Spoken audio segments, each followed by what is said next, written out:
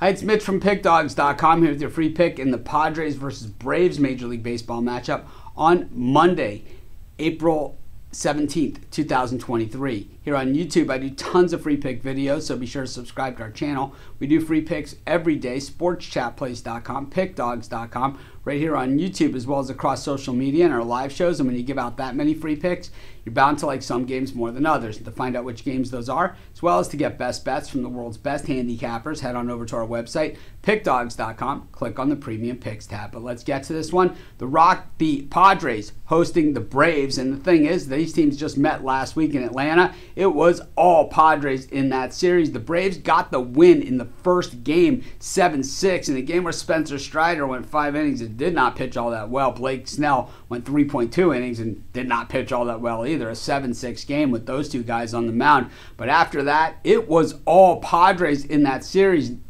eking one out in game 2, but game 3 and 4, they were decisive wins against the Braves. And I think the Padres feel that they sent the Braves a loud and clear message. The thing about this one is, though, we're at the bottom of the rotation for both these teams, so we're going to see some pitchers that we haven't seen before in this series so far this season, guys that didn't go. Likely it's going to be Ryan Weathers here for the Padres, and we know that this guy certainly has the ability to give up a lot of runs in a hurry. But do the Braves have the ability to hold the Padres down, something we did not see them do in Atlanta? Historically, what we've seen from the Padres, though, is they kind of,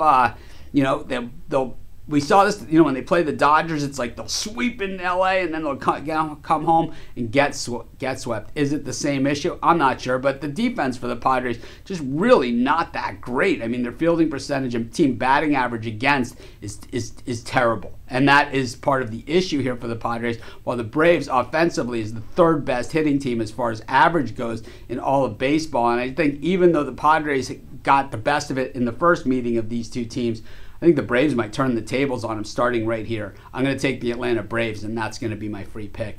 Of course, while you're doing your picks today, putting your bets in, be sure to use our free betting tools at sportschatplace.com. Our betting tools are 100% free, and the way they work, they show you just how often the bets on the board today actually hit. Then they show you today's odds, and from there, you can assess the risk-reward, putting yourself on the bets that come in the most and pay the most. That's how you make money betting on sports.